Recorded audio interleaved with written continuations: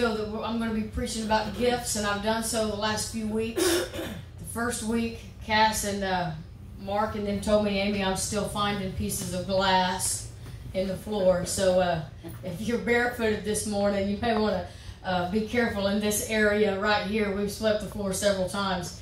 The first message I preached about the alabaster box, and the greatest gift that we can give anybody in our life is to wholly sell ourselves out. Yes.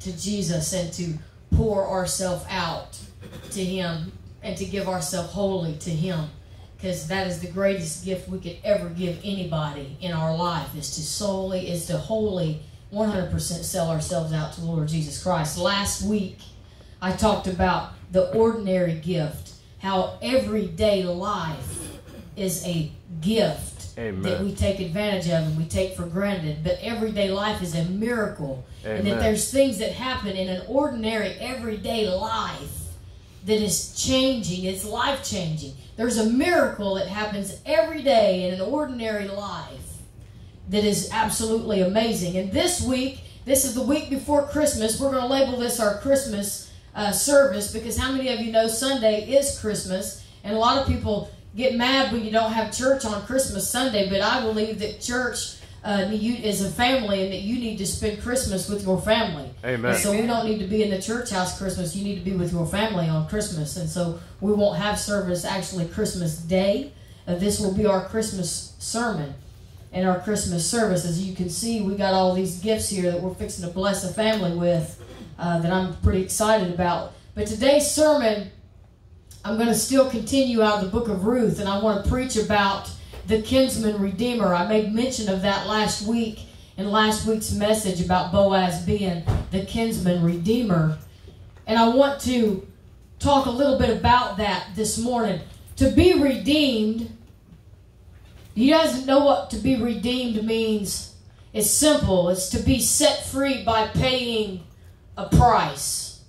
When you redeem something, you have paid a price for that thing, and you have. So let's say I've got a 12-gauge shotgun, and I take it down to the pawn shop, and they give me $150 to hold that thing because I need a loan, right? And so I take my 12-gauge down. Tiffany, why are you laughing? You done that before? You ain't got a purse that big. She ain't got a purse big enough for 12-gauge. So you take it down to the pawn shop, right? And they give you $150, $200 for it. You hawk that thing, so you need that thing back. So you're ready to pay your money back. So in order to redeem that shotgun, yeah. I like your haircut. Oh, thank you, man. Thank you, spiky. Thank you, man. So in order to redeem that shotgun back, what do you got to do? You got to pay the price. Right. So you go back, you pay the price, and you get that 12-gauge back. That's what happens, right? Same thing if it was a toolbox or whatever it is. You hawk it. You bring it to me, and you say, Amy, I'm needing a little bit of money. And then I don't trust the pawn shop, so if you'll let me borrow $20, I'll give you my dirty sock. And then you give me the dirty sock, and then I charge you $35 to get the dirty sock back. Now, that's never going to happen. I'm just using that as an illustration. My wife would be like, Amy, we need to talk about our finances. If you let people borrow $20 for a dirty sock, they ain't never coming back to get that sock, baby. You just give them $20, right? We need to talk about some redemption, because you fixing to need redeemed, right? Redemption is a reversal of a bad situation. Amen. It's like if you're in a lost cause. How many of you have ever been in a lost cause? You've been at a dead-end spot. You have been at a dead-end. Yeah. And somebody has come and redeemed you. How many of you have been on the side of a road and you've got that blowout tire? Yeah. Teresa called me one time. She was on her way to North Carolina. And she's somewhere in Tennessee. Don't ever ask my wife where she's at, because she's going to be like, well, there's some trees, and I think I passed a sign, and I am on a road. She's never going to know where she's at. Microsoft help directions. And so it's hard to find her. I got to keep a GPS on her so I can know where exactly she's at. So the new vehicle, and because I have an iPhone, it will tell me exactly where the vehicle's located, even if it's in a parking lot. Thank God I can find my wife now. So she was in a bad situation because she had a flat tire, and here she was in the mountains of Tennessee, somewhere in the middle of nowhere, and she was had this flat tire. So she needed redemption. redemption. Somebody needed to redeem her. They needed to fix this situation to get her off the side of this road. She was in a dead end. She was in a bad spot. She was in a lost cause. She wasn't going anywhere. So do y'all see what redeem and what redemption means, right? So let's, in this story of Ruth and Naomi, we find that Naomi is in need of a redeemer. Do you remember me talking about her story? There were several reasons why she was in need of a redeemer. Number one, she was a widow. Remember, her husband died. After they moved, her husband died, right? So she was a widow, which means, guess what? She didn't have nothing anymore. She was to rely on her sons. Well, guess what? Both of her sons died. Now she's really in a lot of trouble because now she has no husband, she has no kids, and she now has the land that her husband had that was to go to her sons, now that she cannot possess, has a debt against it. And she cannot pay that debt, and so she's in this really bad situation. Well, at the time of this time frame in Israel, you can't buy and sell land. This is all God's property, God's land. It's inherited. It's only inherited through family. I can't just go and say, hey, I want to sell you a piece of my property. No, it's all related to blood and heritage and family and land. You can't buy and sell. It's got to be passed down heritage and bloodlines, right? So it's not like she could be like, oh, well, I'm just going to sell this property and live off of what I make off of it. She could not do that, right? So that's another problem that she was having. The land could only be leased. There's a few things that she could do with it, but guess what? She was a woman. She couldn't even do that. The man could do it. The man could have leased his property. You know, the man could encumber his property, but she couldn't because she was a woman. She's not allowed to conduct business. So she was in a bad spot. She was in a dead end. She was in a lost cause. She needed to be redeemed in this situation. She was in need of a redeemer. So, there was a question, who can redeem her? Not just anybody could, right?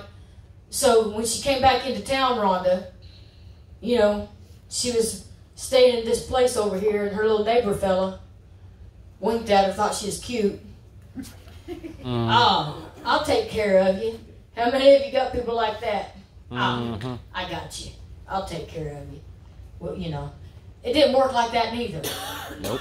There had to be qualifications in order to redeem somebody's property. The first qualification was, number one, it had to be the nearest relative.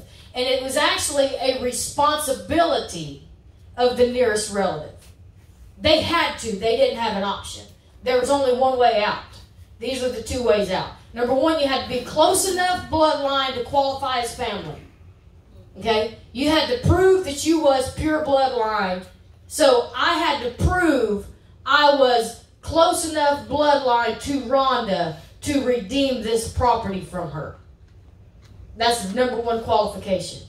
If my bloodline to her wasn't pure, I did not qualify. That was number one qualification. Number two qualification, look at this, guys. I had to have the means not only to pay the debt, I had to have the means to make sure I could secure it forever. I'm not talking about just paying it off. Oh, yeah, well, I'll pay this off, and in a couple of years, I'll pass it on. No.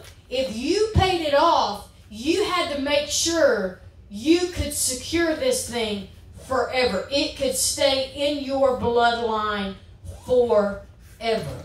In other words, you had to make sure you had enough kids and your wealth was enough to pass down to their wealth, and your lineage was strong enough to handle whatever you was fixing to redeem. Right. Amen. So if I was a man and I had 3 kids and I was barely scraping by, I didn't qualify because my bloodline and my wealth was not strong enough to secure something forever. Now, you know, if it was a chicken, we could probably handle that. Yeah. You know, but if it was hundreds of acres of developed property, you see what I'm saying? You see where I'm going with this? Yep. So somebody had to qualify to be this redeemer. It couldn't just be just anybody. So here Naomi is, she's in need of a redeemer, and it just couldn't be just your average Joe putting on a show, acting like he's somebody that's got something, wanting something for free. You know, you always got them people coming by wanting something from you for free. Wanting something for cheap. Wanting something for nothing. Wanting a wheel and deal. Oh, well, she in a bind. I bet I could get this for a little bit of nothing. That is not how Israel worked at that time. Nope. I think some of us may need to kind of pick our standards up just a little bit. Maybe we need to pull some of Israel's blood back into us just a little bit. So maybe we need to value some of our stuff maybe a little bit more like Israel did. Just a little bit. Think about that. That's a sermon for another day. Amen. What our value is. Anyway, we're moving on. So, he had to have the close bloodline. Now, Boaz comes along. Boaz was actually family to Naomi. He was not the closest family to Naomi. Somebody else was closer. So Boaz congregates together this group of family, and he sets them all down, and he says, we need to have a meeting about who's going to redeem this property. And the one that qualified, that was the closest in the bloodline that could redeem the property, he says, oh yeah, that's a very nice piece of property. I think I'll take that. And he says, well, you know, the whole package comes with it. It means you got to take the women too. No, whoa. Hang on, I don't think I can do it. He quickly changes his mind. And he backs out. And at that time, you would take your sandal off. This is the baton. I'm not going to take my shoe off. But the baton was they would take their sandal off and they would pass it to the next in line. And so he took his sandal off and he passed it on to Boaz. And he said, sir, if you want it, it's yours. And so Boaz, like I said, was a man of integrity, a man of kindness. He had very much wealth. Boaz ended up redeeming Naomi's property. Amen. Because what Boaz realized was Naomi's husband had died, which left all of the property to Naomi's son. So he wasn't marrying Naomi, he was marrying who? The son's wife. Ruth. So Boaz marries Ruth, but he redeemed Naomi and Ruth. Amen. Amen. So Boaz became the kinsman redeemer, and he redeemed all of the property. This was set up and established by God for a reason. There was a reason. I told you, right in the middle of all the chaos that's going on in the Bible, there's this book of ordinary, everyday life that just doesn't make sense. There's no miracles. There's no jumping up and down. There's no killing. And it's only like 85 verses. There's only a couple of chapters, and it's just sandwiched in there. There's a reason. There's a purpose. There's a reflection here I'm fixing to show you guys. This is the only example in the Bible where a kinsman redeemer is illustrated. The only example in the Bible where a kinsman redeemer is illustrated of how it worked. Let me show you something.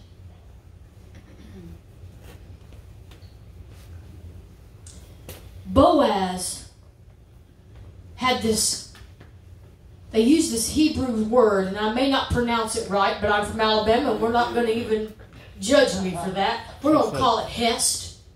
If it's not right, Cass can correct me later. We'll have an education class for my English major in the back of the room at a later date. We have these meetings often.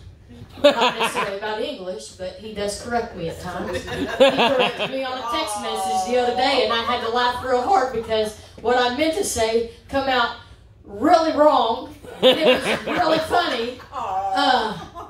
Almost embarrassing. But anyway, we're going to call this Hest. It's a Hebrew word that's used in the book of Ruth about Boaz his affection towards Ruth, his character, who he was. And there's no English equivalent to this word. We cannot say a word that's equivalent to this word. We can combobulate and we can group words together to form a meaning, but we have no word that can mean this word, Gail. These are some of the groupings that we can put together that means this word has. Unfailing love, loving kindness, eternal, limitless, faithful love. Amen. Look at this bottom. A complete,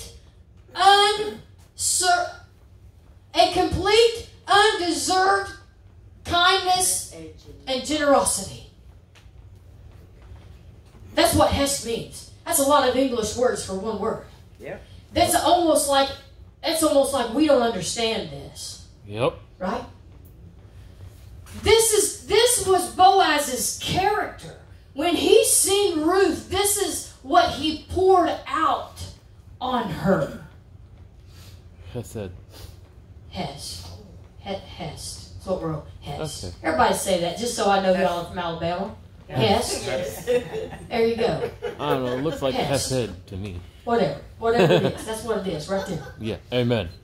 What I find really important is there's very similar meaning with this word found in Ruth that's found in John 3:16, where it says, "For God so loved."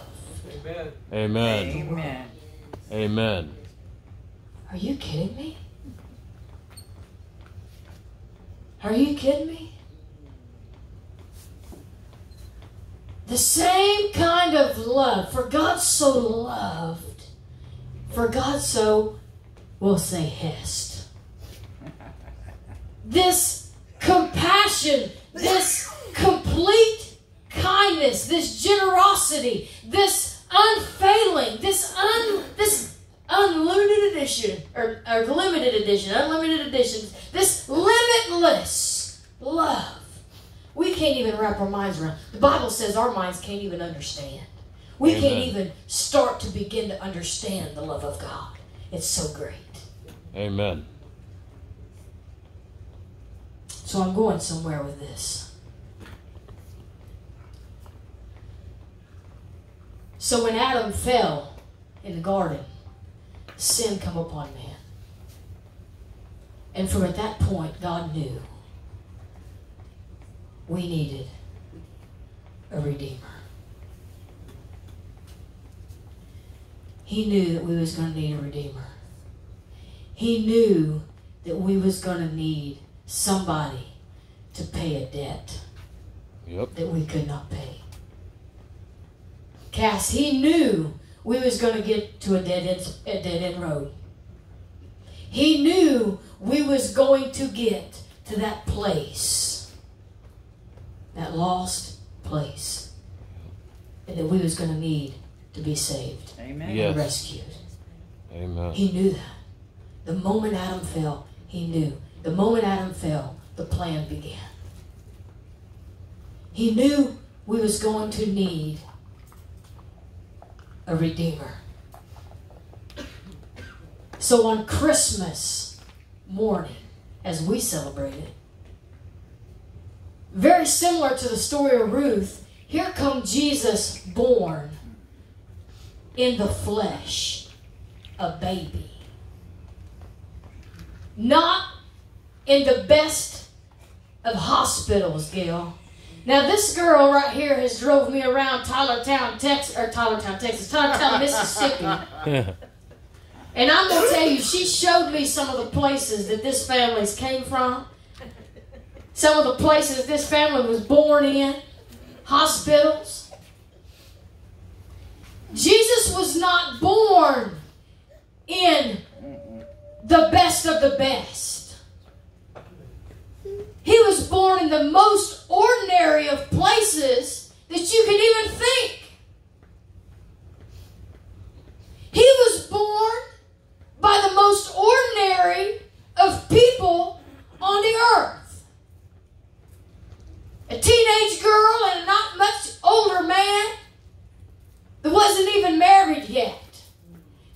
let me break it down in today's terms. We got a pregnant teenager and a guy that ain't married her yet. A baby daddy. We got a pregnant teenager and a baby daddy. That's what today's world will call them. Yep.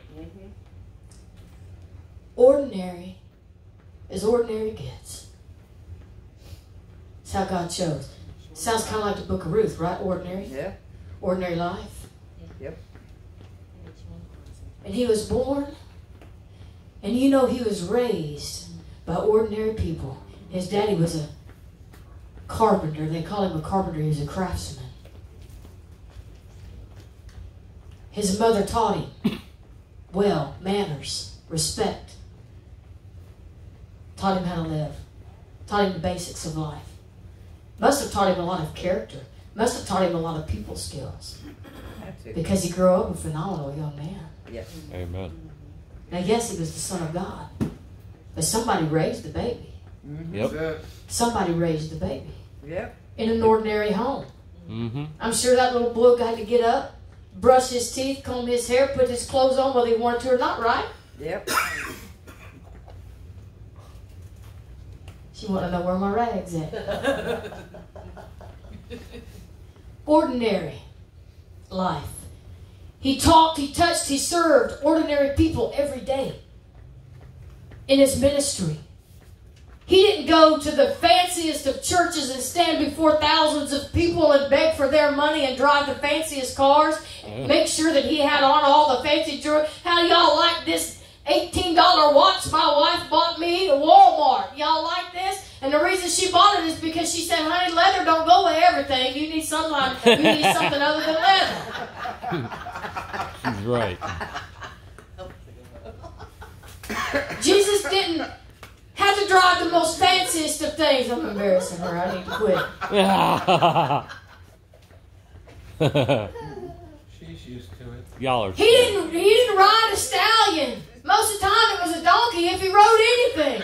And I could only read one time where he rode a donkey. Yep. And then they like to beat him to death with palm branches. I'd rather walk than have him do that. They was waving them at him. They wasn't beating him. Yeah. Yet. Ordinary life. He touched ordinary people. He didn't hang around the crowd when they drank out of a cup, they held their pinky up. He hung around the crowd with the people missing the pinky. That fell off with leprosy. Ordinary.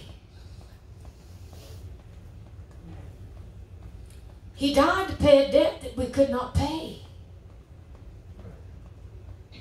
Amen. He is our Redeemer. He is our Kinsman Redeemer. Amen. Just like Boaz was for Naomi and Ruth. This is a mere reflection. This is a prophetic illustration of what Jesus was going to be for us. Amen. Yes. And you know what? The bloodline, I'm going to give y'all some scripture here in just a second. Goes on and on and on. Yeah. He qualified. You know, there was 2 qualifications. Y'all remember the 2 qualifications? Number 1, you had to make sure that bloodline was pure. Yes. Yep. Ephesians 1:7. I believe he was close enough in the bloodline. Because Ephesians 1:7 says, he is so rich in kindness and grace that he purchased our freedom with the blood of his Son and forgive our sins. His blood. Do you know that Mary was a virgin? She did not. There was no conception here. Right. He was the Son of God. The blood that flowed through his vein was nothing but that of the Father. Yes. Amen. Do you know that every ounce and fiber of your being, it doesn't matter who your mama and your daddy is, who your grandparents was, where you come from, what your ancestry is, what nationality way back 100,000 years ago you came from? It doesn't matter. Do you know that every fiber of your being was created by the same Almighty God that fastened Jesus together in Mary's womb? And that you've got the same blood flowing the veins of Jesus Christ? Amen. Do you know that? Yes. I may be O positive. You may be O negative. You may be AB. You may be A. You may be B, positive, negative. I don't care. I don't know. But I will tell you this. God created all of us out of the same thing. Amen. The dust of the earth is what He created us out of. And I'm going to tell you right now, we are all created the same. There's no more pure bloodline than that came from Jesus. And it flows through every one of us. Amen. He qualifies Yes. through the blood to be the Redeemer, according to Ephesians 1:7. He purchased us through the blood. The second qualification is He has to be able to pay the debt forever. Hebrews 9:12 says, with His own blood, not the blood of goats and calves. Come on. Because they tried to do that Come for on. years. Yep. Some of us try to use the blood of our billfolds. Mm-hmm. Ooh. Some of us try to use the blood of our kids. Ooh. Some of us try to use the blood of our time. Yep. Some of us try to use the blood of our talents. Some of us try to use the blood of anything we can get our hands on to buy our way in. Honey, I'm going to tell you what, the sacrifice you made to get to church this morning is no sacrifice worth bragging about. Amen. It's not going to get you to heaven. I promise, I'm proud you're here. But honey, you walking through this door is not going to get you any closer to heaven if you don't bow your knee before an almighty God and Amen. claim that Jesus Christ is the Lord and Savior and that He died on the cross. Accept Him into your life and let the blood of Him flow through your veins. Yeah. Coming Amen. to church is not going to save you. It's not going to help you. It will help you grow. It'll help you mature. But your first step has got to be to realize He's the Son of God and let Him into your life and let Him make some changes on the inside of you. Amen. That's step number one. Yes. Amen. Goats and calves, the blood of goats and calves ain't going to save you. That's a sermon for another day. Amen. He entered the most holy place, and there should be an N in there. Baby, you didn't correct me. and once and for, that should be for, all time, and secured our redemption for how long? Forever. Forever. Forever. Forever. Forever. Amen. He paid for it forever. Amen. The debt has been paid forever. Forever. Forever. He has redeemed us forever. But let me just tell you something. Naomi could have said no, thank you. Ruth could have said no, thank you. She could have passed up the opportunity. She could have been a beggar. She could have let the land rot. How many of us do the same thing? We continue to live in our struggles. We continue to live in our failures. We continue to live in our worries. We continue to live with our problems. We continue to try every day. You know what? We struggle every day trying to fix something when God's trying to say, honey, this ain't even your problem to fix. And you're wearing yourself out trying to fix something that I'm not even giving you this thing to fix. And you're wearing yourself out fixing something that's not even yours to even be fixing. Yeah. Amen. Right. We do this. We do this. Jesus says, I've come to redeem you. Amen. What does that mean?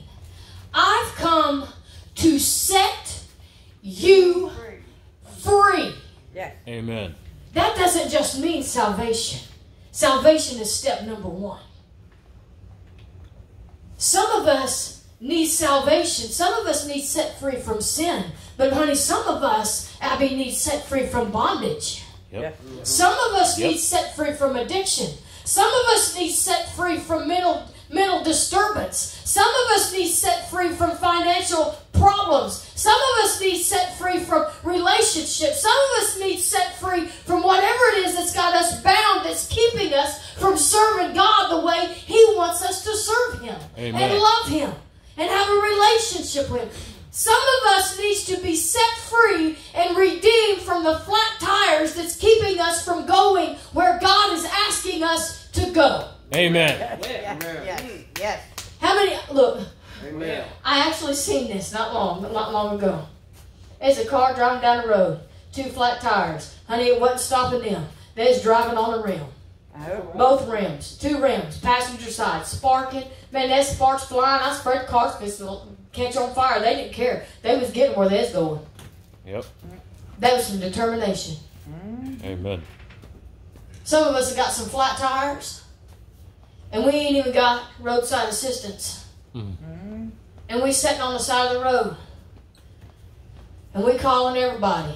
And instead of asking for help or trying to get help or trying to fix the problem, well, I was just calling to let you know I got a flat tire. You call the next person. My back tire's flat. You call the next person. I ran over a nail. My tire's flat. You call the next person. And you sit there with that flat tire.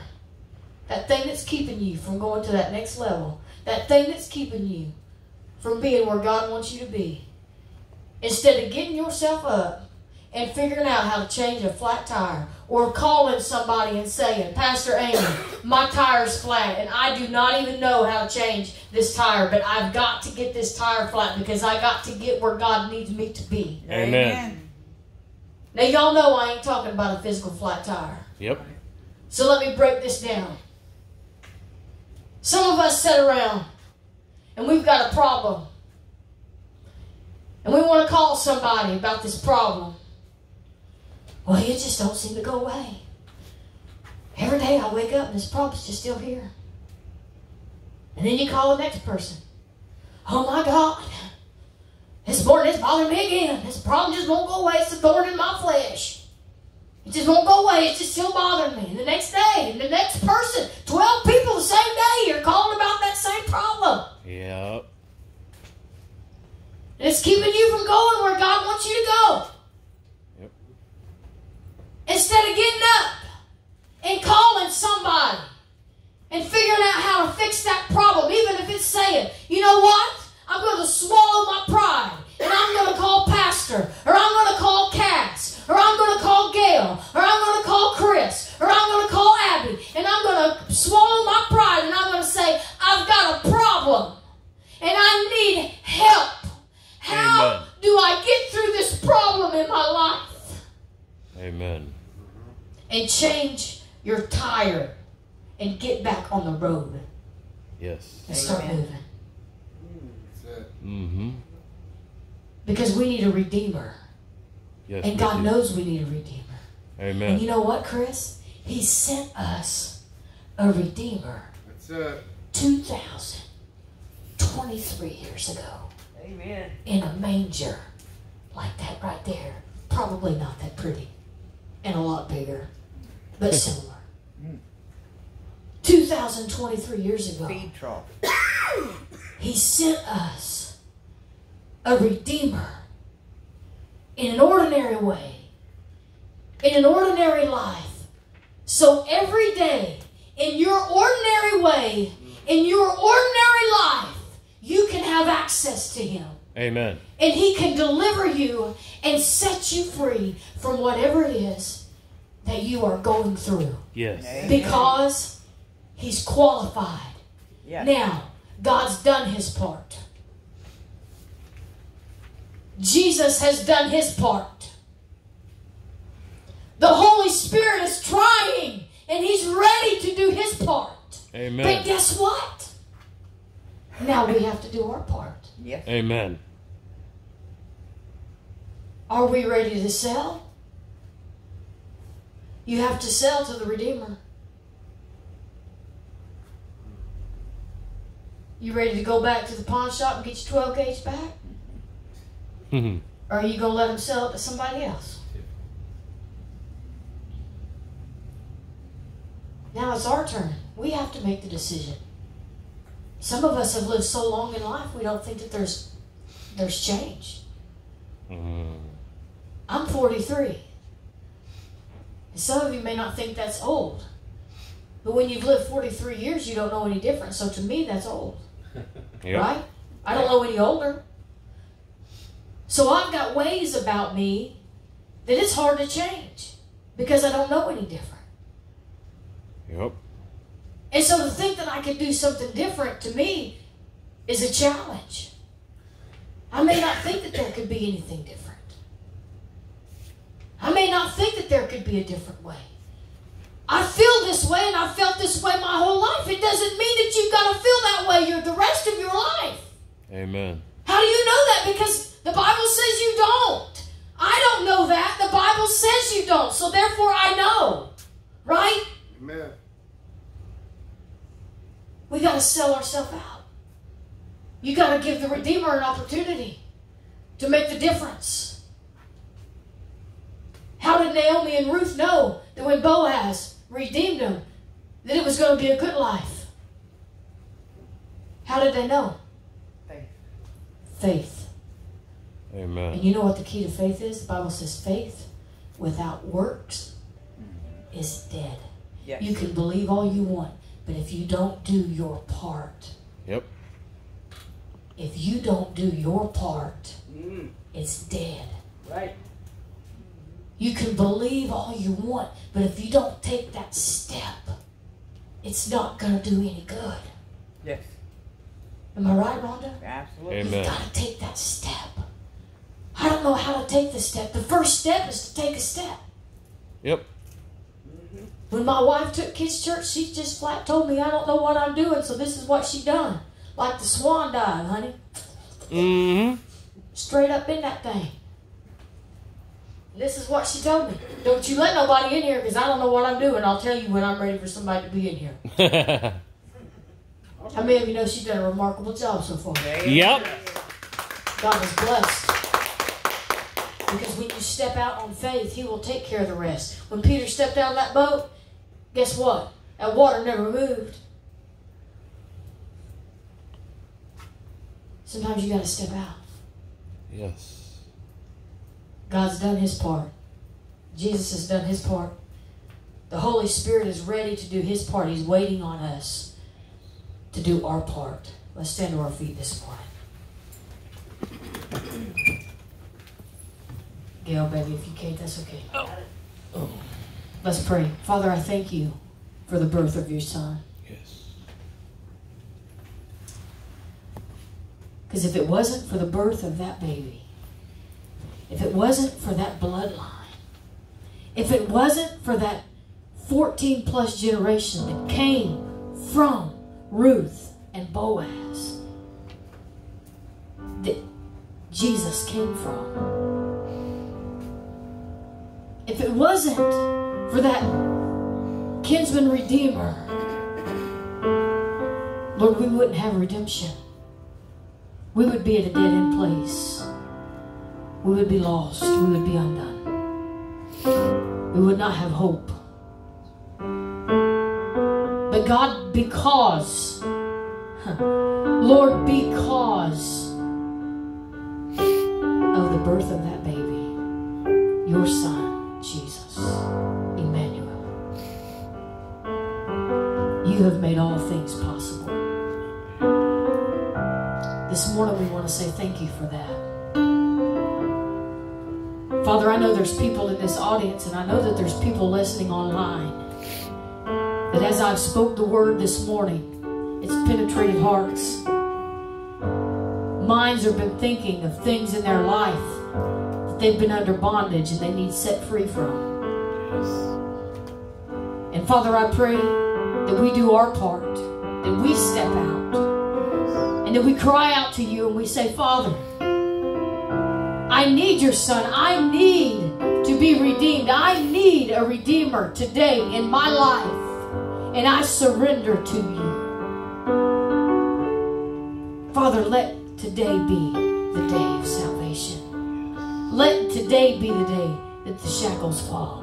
Let the day be today when the mind is set free, when the body is healed. Let today be the day. What a great Christmas gift than to receive the Redeemer and to receive the freedom from the bondage that has been placed on lives for many years. Father, I ask You to move and to touch lives. Don't let Your word go forth void. Father, I know You spoke this into my spirit. And God, I know that there's a person out there, and it may just be one, but I know that there's at least one person out there that needed to hear this word this morning. pray that it moves hearts and it changes lives and it brings people to the saving knowledge of your Son, Jesus Christ. And I pray these things in the mighty name of Jesus. Amen. Amen.